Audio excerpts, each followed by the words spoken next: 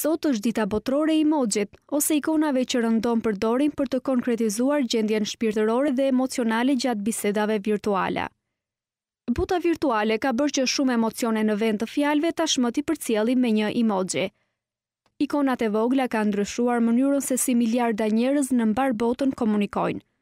U krijuan për herë të parë në vitin 1998 nga inxhinieri japonez Shigetaka Kurita, i cili punonte në një kompani celulare.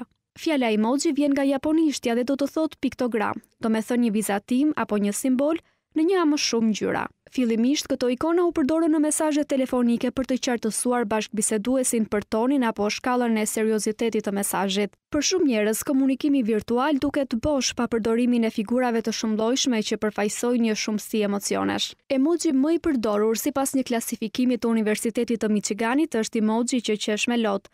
Më pas renditen emoji zemër, emoji qeqan, emoji me sytë zemra e të tjerë.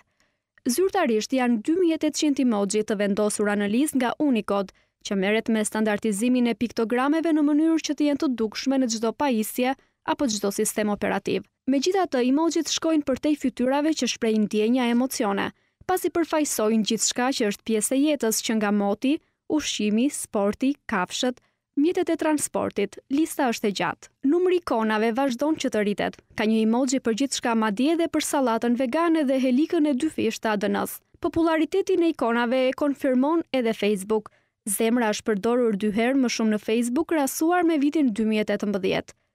Në chatin e Facebookut në Messenger dërgohen më shumë se 900 milion emoji pa tekst çdo ditë. Në gjithë botën, viti i ri është dita kur përdoren më shumë emoji se çdo ditë tjetër e vitit.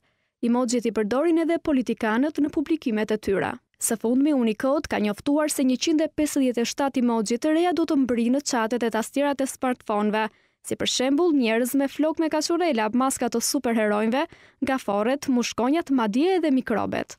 Mos harroni kur t'i bashkangjisni mesazheve tuaja një emoji sepse plotsoni më mirë përmbajtjen e saj që doni të përcjellni dhe ju shmangeni keqkuptimeve.